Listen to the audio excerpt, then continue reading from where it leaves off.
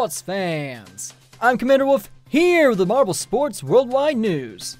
It's been quite a while and there's a lot to cover, so let's jump right into it. Season 3 of Marbula 1 has finally begun, and things are already off to an interesting start. The first race was at Tumult Turnpike, which was largely unchanged, save for the giant banked turn. The large variety of turns still gave the racers some trouble, but the team showed much greater control compared to the last time that they were at this track. The only incident that nearly occurred was Cerulean almost coming to a stop on lap 2 near the starting gate. However, they quickly recovered and got rolling again. After several intense laps, Orangen came in first, followed by Clutter in second and Arab in third. And now for race 2 at Sleet Street. This icy track put the marbles through the ringer with the ice chute, as it could kill all of the marbles' momentum in an instant.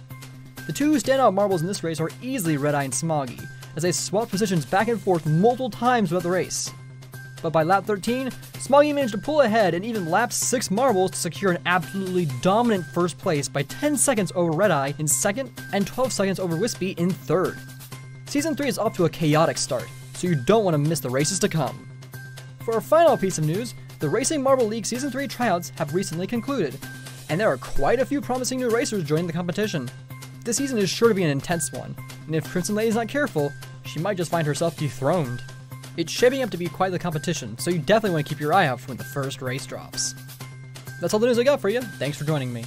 I'm Commander Wolf. You are the best fans in the world. Let's kick it on back with the podcast.